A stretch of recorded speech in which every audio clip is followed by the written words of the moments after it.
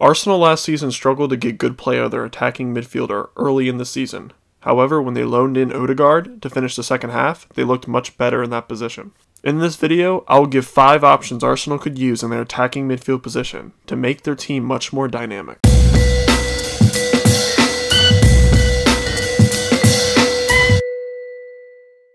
Martin Odegaard last season played pretty well at times for Arsenal, and he would be the most obvious choice to fill this position. He's an obvious choice as he already knows the system, and he already showed that he can play at this level. He showed his skill last Premier League season with his 4.99 progressive passes, 0.22 expected assist, 2.18 key passes, 4.36 shot creating actions, and 0.62 goal creating actions per 90. These stats are amazing for the attacking midfield position, putting him in a very high tier in his position amongst Europe. He is very skilled and gifted, but he would come with a medium price level, costing 40 million euros. I think that price is worth it for Arsenal, and this would be their best option. James Maddison has been on Arsenal's radar for a while, as he has shown he has the skill and ability with Leicester.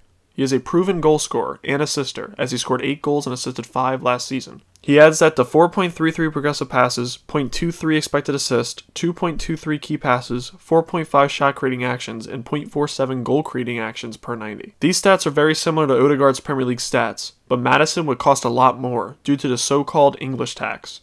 He would come with a hefty price, with his market value being 55 million euros. However, Leicester wanted around 80 million euros for Arsenal to get him. I think he is a good option for Arsenal, but Odegaard makes more sense in comparison. Dani Olmo is a relatively unmentioned option for attacking midfield for Arsenal, but I think he should be mentioned as he's a solid option. Dani Olmo has been tearing it up for Leipzig in the Bundesliga, with his 5.87 progressive passes, 0.2 expected assist, 1.56 key passes, 4.27 shot creating actions, and 0.78 goal creating actions per 90. He's a top tier attacking midfielder in Europe, and that reflects in his high market value of 50 million euros, which seems like all it will take to get his services. However, he comes with more risk than Maddison and Odegaard, as Bundesliga superstars sometimes struggle when they enter the Premier League, and he could follow suit. Ruslan Malinovskyi is the oldest on this list, but a proven talent that will not cost that much. He has been a dominant force at attacking midfield and in set pieces for Atalanta these past 2 seasons.